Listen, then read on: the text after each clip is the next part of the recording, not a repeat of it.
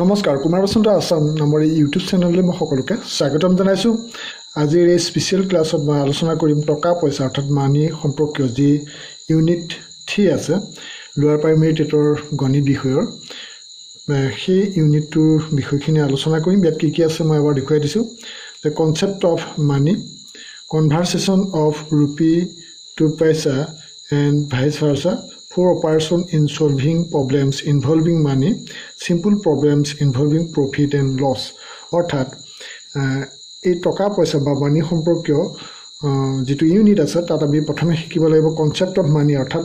টকা পইচাৰ ধাৰণা। তাৰ পিছত নেক্সট আমি শিকিব লাগিব টকাক পইচালৈ আৰু পইচাক টকালৈ পৰিৱৰ্তন কৰা।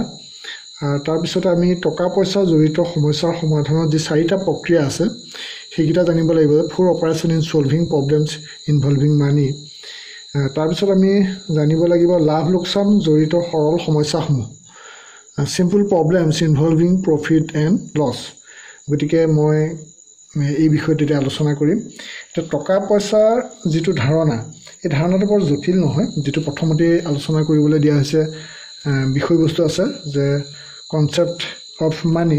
সেইখিনি মই বিতং নকলেও হ'ব কাৰণ এইখিনি প্ৰায় গম পায় টকা পইচাৰ ধাৰণাখিনি। গতিকে টকাক পইচালৈ পৰিৱৰ্তন কৰা আৰু পইচাক টকালৈ পৰিৱৰ্তন কৰা এইখিনি কিছু জানিবলগীয়া কথা। মই সময় আলোচনা কৰিম কাৰণ এইখিনি প্ৰায়বিলাকে জানেই। যিহেতু এটা উদাহৰণ লৈছো যে 7.05 টকা তাক যদি পইচালৈ নিব লাগে এটা সহজ কথা যে পইচালৈ নিবলৈ হলে কি কৰিব লাগিব সদায় 100ৰে পূৰণ কৰিব লাগিব টকাৰ পৰা পইচালৈ নিবলৈ হলে। আৰু 100ৰে পূৰণ কৰিলে কি হয় দুটাৰ আগত দশমিকটো উঠি যাব। গতিকে এটো কিমান হ'ব 705 পইচা হ'ব। এটো বিশেষ জটিল কথা নহব। গতিকে চমু কথাটো হ'ল যে 7.05 মানে 7 টকা 5 পইচা 7 টকা 5 পইচাত কিমান পইচা হয় 705 পইচা হয়। যদি আমি এটো ডাইৰেক্টলি কৰো যে 100 পূৰণ কৰিব লাগিব টকাৰ পৰা পইচালৈ নিবলৈ আৰু টকাৰ পৰা পইচালৈ নিবলৈ যে 100 পূৰণ কৰিব লাগে তাত আমাৰ দশমিকটো দুটাৰ আগত থাকিলে উঠি যাব।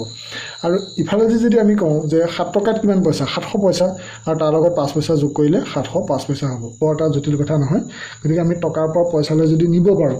পইচাৰ পৰা টকালৈ নিব পাৰিম। আৰু এটা মই উদাহৰণ লৈছো সেইটো হৈছে ইয়াতে মই দেখুৱাই দিছো সেই উদাহৰণটো। এইখিনিতে এটা উদাহৰণ লৈছো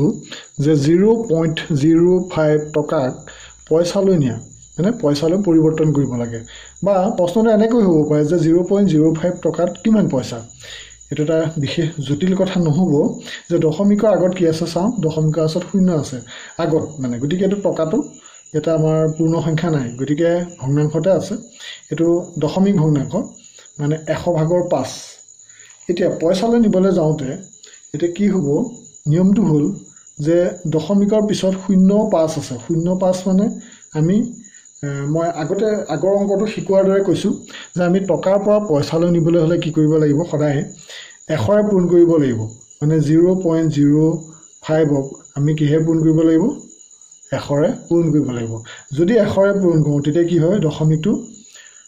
দুঘৰ পিছলৈ গুচি যাব। তেতিয়া কি হ'ব 005 হ'ব। এই দশমিকটো দুঘৰ পিছলৈ গুচি গ'ল 005 কি হ'ব এটো পইচা হ'ব। এতিয়া এই দুটা 0 আমাৰ কাম নাই বাওঁফালে দুটা 0 আছে গতিকে উত্তৰটো কি হ'ব 5 পইচা। নিশ্চয় সকলোৱে বুজি পাইছে এইখিনি ইমান জটিল কথা নহয়। এতিয়া মই পিছৰ কথালৈ আগবাঢ়ো। এইবাৰ মই প্ৰশ্নটো লৈছো যে 10 টকা 75 পইচাক টকাত প্ৰকাশ কৰা। তো 10 টকা 75 পইচা বৰ জটিল কথা নহব যে 10 টকা 75 তাৰ উত্তৰটো কি হ'ব মই ইয়াতে উত্তৰটো লিখি দিছো যে টকাত প্ৰকাশ কৰিবলৈ হলে 10.75 এটা টকা বুলি লিখিব লাগিব। গতিকে এইখিনি হ'ল বেছি জটিল কথা নহয় সেইকাৰণে মই ভাবিছো প্ৰায়বিলাকে বুজি পাইছে। মই অকমান বিষয়টো অকমান অনুকিয়াই গৈছো। আৰু টেট পৰীক্ষাত কেনে ধৰণৰ প্ৰশ্ন হ'ব পাৰে যে যোগ কৰিবলৈ আহিব পাৰে। যোগ কৰিবলৈ মানে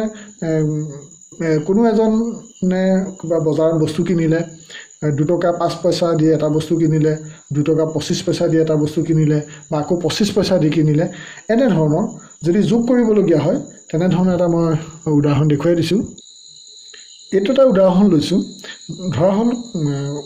কোনো এজন ল'ৰাই এখন দোকানলৈ গৈ 5 টকা দি এটা বস্তু কিনিলে 2 টকা 5 পইচা দি পেলাই এটা বস্তু কিনিলে আৰু 3 টকা 50 পইচা দি এটা বস্তু কিনিলে তেওঁ মুঠতে কিমান টকাৰ বস্তু কিনিলে গতিকে এটা এটা সৰু উদাহৰণ এটাহে দেখাইছো গতিকে এনে ধৰণৰ প্ৰশ্ন হ'ব পাৰে ইয়াতকে ডাঙৰ সংখ্যা থাকিব মই মাত্ৰ ইয়াত নমুনাটো দেখাইছো যে আমি যোগ কৰিবলগীয়া হ'লে আমি মুখতেও যোগ কৰিব পাৰো কিন্তু যদি আমি এনেকৈ যোগ কৰি পাতি লওঁ তেতিয়া কি হ'ব 5 টকাটো আমি 5.00 এনেকৈ লিখিব লাগিব এইটো নিয়মটো মই নিয়মটো দেখাইছো তাৰ 2 টকা 5 পইচাটো কি হ'ব 2.05 তাৰ তলত কি হ'ব 3 টকা 50 পইচা এনেকৈ ধৰণে যোগ কৰিব লাগিব মানে দশমিকৰ তলতে দশমিক হ'ব লাগিব এনেকৈ যদি এটো যোগ কৰোঁ তেতিয়া কি হ'ব এটো প্ৰায়বিলাকে পাৰিব ইয়াত 5 হ'ব ইয়াত যোগ কৰিলে কি হ'ব 10 হ'ব মানে 10 টকা 55 পইচা মানে 10 টকা 55 পইচাটো উত্তৰ হ'ব নহয় জানো গতিকে এইখিনি কথা প্ৰায়বিলাকে নিশ্চয় বুজি পাইছে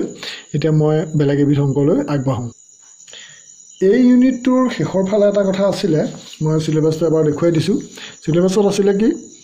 the simple problems involving profit and loss গতিকে টাৰ্গেট মই এইখিনি কথা কম target com concept of money টকাৰ ধাৰণা বহুতে বুজি পায় আৰু টকাৰ পৰা পইচা লৈ নিয়া পইচাৰ পৰা টকা লৈ নিয়া এটো প্ৰায়বিলাকে পাৰিব 4% in solving problems involving money মানে যোগ বিয়োগ পূৰণ হৰণ এইখিনি টকা পইচা লৈ পেলাই যিখিনি আছে এইখিনি প্ৰায় মানে সকলে পঢ়াই মানে ইমান জটিল নহয় তাৰপিছত এটা কথা আছে simple problems involving profit and loss যে লাভ লোকচানক লৈ পেলাই যিবিলাক simple problem আছে সাধাৰণ যিবিলাক মানে সমস্যা সমাধান কৰিবলগীয়া হয় তাৰ মানে মই কি কলো যে লাভ লোকচান জড়িত সৰল সমস্যাসমূহ তাৰ কিছু কথা আমি চাব লাগিব কাৰণ এইখিনি লগত অকমান জটিল অংক থাকে গতিকে তাৰ অকমান কথা মই ইয়াতে আলোচনা কৰিম প্ৰফিট এণ্ড লছ বুলি কওঁতে এটা কথা আমি সকলোৱে মনত ৰাখিব লাগিব সেইটো হ'ল যে লাভ কেনেকৈ উলিয়ায় লাভটো হ'ল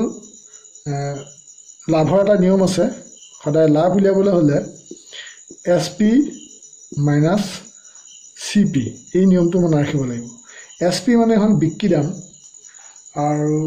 CP মানে হৈছে কিনা দাম কি কলো SP মানে SP তে কি বুজাইছে মই ইয়াতে লিখি দিছো বিক্ৰী দাম বুজাইছে আৰু CP টোৱে বুজাইছে কিনা দাম এটো হ'ল নিয়ম কিনা দাম মই ইয়াতে লিখি দিছো যে প্ৰফিট এণ্ড লছ উলিয়াবলৈ যাওঁতে সদায় লাভ উলিয়াবলৈ যাওঁতে কি কৰিব লাগিব SP minus CP অৰ্থাৎ বিক্ৰী দাম বিয়োগ কিনা দাম আকৌ যেতিয়া লোকসান উলিয়াম এইকেইটা নোট কৰি ল'ব কথাকেইটা লোকসান যেতিয়া আমি উলিয়াম লোকসান উলিয়াবলৈ হওঁতে প্ৰফিট এণ্ড লছ সবে বুজি পাইছে এটা আমি কি ক'ম লাভটো আমি প্ৰফিট বুলি ক'ম আৰু লোকসানটো লছ বুলি ক'ম তে লছটো কেনেকৈ উলিয়ায় লছটো সদায় CP minus SP এটো ওলোটাটো মানে এতিয়াটো profit equal SP minus CP আৰু loss equal CP minus SP CP মানে হৈছে কিনা দাম SP মানে হৈছে SP মানে বিক্ৰী দাম এইটোই হ'ল নিয়ম তাৰপিছত লাভৰ শতকৰা হাৰ উলিয়াব লাগিব লাভৰ শতকৰা হাৰ উলিয়াবলৈ হ'লে নিয়মটো অকমান বেলেগ যে লাভৰ শতাংশটো কেনেকৈ উলিয়ায় লাভৰ শতাংশটো মই সূত্ৰটো লিখি দিছো এতিয়া চাও যে লাভৰ যেটা পার্সেন্টেজ উলিয়াব লগা হয় কোন এটা অংকত বা শতাংশ লাভ যেতিয়া এটা প্ৰশ্ন দিয়া হয় যে কিমান শতাংশ লাভ হ'ল তেতিয়া কি কৰিব লাগিব প্ৰফিট ডিভাইডেড CP মানে হ'ল কিনা দাম প্ৰফিটক যেতিয়া কিনা দামে হৰণ কৰিম তাক 100 পূৰণ কৰিব লাগিব এটো হ'ল ফৰ্মুলা আৰু আমি এই প্ৰফিটটো এনেকৈও লিখিব পাৰো যে প্ৰফিট আমি আগতে কৈছিলো যে SP minus CP divided CP into 100 গতিকে প্ৰফিটটো আমি কেনেকৈ পাওঁ সাধাৰণতে SP minus CP এই ফৰ্মুলাটো পাওঁ গতিকে লাভৰ শতকৰা হাৰটো কেনেকৈ উলিয়াই মই দেখুৱালো এবাৰ মই দেখুৱাম লোকসানৰ শতকৰা হাৰটো কেনেকৈ উলিয়াই এতিয়া মই দেখুৱাইছো যে লোকসানৰ শতাংশ বা শতাংশ লোকসান কেনেকৈ উলিয়াই কোন এটা অংকত যেতিয়া খুজিব যে কিমান শতাংশ লোকসান হ'ল তেতিয়া আমাৰ সূত্ৰটো হৈছে যে লছ ডিভাইডেড CP কৈছিল যে CP মানে হৈছে কিনা দাম যে লছটো যিমান লছ হয় তাক CP এ ডিভাইড কৰিব লাগিব আৰু 100 এ ইনটু কৰিব লাগিব পূৰণ কৰিব লাগিব হল 100 এ পূৰণ কৰাৰ পিছত যেটো পাম হেতুই হ'ব শতাংশ লোকসান আৰু আমি এই লছটো যেটা আগতে মই শিকাইছিলো কৈছিলো কথাটো যে লছ মানে কি হয় CP minus SP CP মানে কি কিনা দাম CP মানে আৰু SP মানে হৈছে বিক্ৰী দাম আৰু তাক আমি CP এ হৰণ কৰিব লাগিব ইনটু 100 তাৰ মানে এনেকৈ কৰিলেও হ'ব এনেকৈ কৰিলেও হ'ব এই দুই ভাগে কৰিলে আমি লোকসানৰ শতকৰা যিটো হাৰ সেইটো আমি উলিয়াব পাৰিম তাৰপিছত বিক্ৰী দৰ আৰু কিনা দৰ সেইটো উলিয়াবৰ কাৰণে আমি বেলেগ সূত্ৰ ব্যৱহাৰ কৰিম আৰু কিছু উদাহৰণ ল'লে নিশ্চয় বুজাত সহায় হ'ব গতিকে মই আজি এই ভিডিঅ'টো বেছি দীঘল নকৰোঁ ইয়াৰ পৰৱৰ্তী সময়ত মই বিক্ৰী দাম আৰু কিনা দাম উলিওৱাৰ সূত্ৰৰ সৈতে মই আৰু কেইটামান উদাহৰণ আলোচনা কৰিম য'ত নেকি লাভ আৰু লোকচান সোমাই থাকে গতিকে মই এইটো ভিডিঅ' ইমানতে সামৰিব বিচাৰিছোঁ কাৰণ ভিডিঅ'টো দীঘল হ'লে সকলোৱে চাইও অসুবিধা পায় নহয় জানো আৰু ভিডিঅ'টো কেনেকুৱা পালে নিশ্চয় কমেণ্ট কৰি জনাব আৰু চেনেলটো যদি ছাবস্ক্ৰাইব কৰা নাই আগতে তেতিয়াহ'লে জৰুৰ ছাবস্ক্ৰাইব কৰিব ভাল পাইছে যদি লাইক এটা কৰিব আজিলৈ ইমানতে সামৰণি মাৰিছোঁ ইয়াৰ পৰৱৰ্তী ভিডিঅ'ত পুনৰ লগ পাম থেংক ইউ ফৰ ৱাচিং জয় অসম